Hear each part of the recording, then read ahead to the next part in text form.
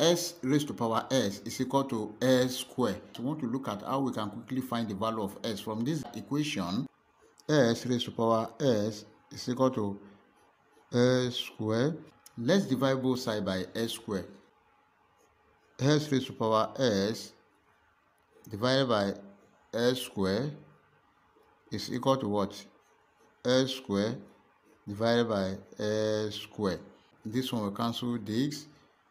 We have the left hand side become s raised to power s divided by s squared is equal to what? 1. If you have a raised to power n over a raised to power m, this is same thing as a raised to power n minus m. Then our left hand side become s raised to power s minus 2 is equal to what? 1. Let's take the log of both sides.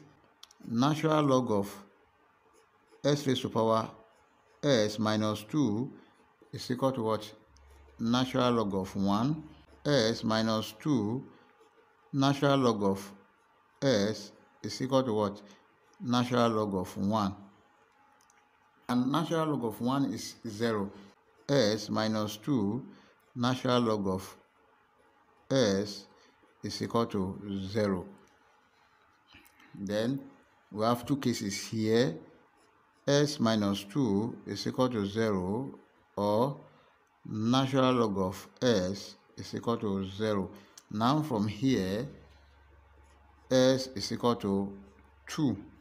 That is the first value of s. Then also from here, we have natural log of s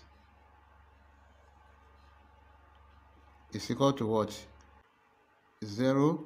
Then let's introduce he. We have e raised to power natural log of s is equal to what? E raised to power 0. Then the e will cancel the natural log, and e raised to power 0 is equal to what? 1.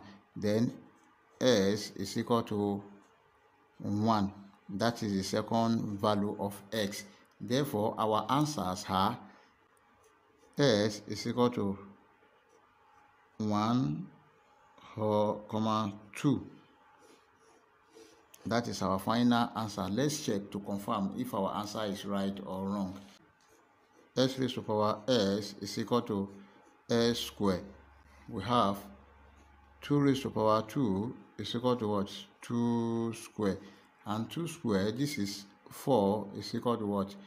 4, which satisfies the given equation at s is equal to 2. Let's check at s is equal to what? 1. We have the given equation.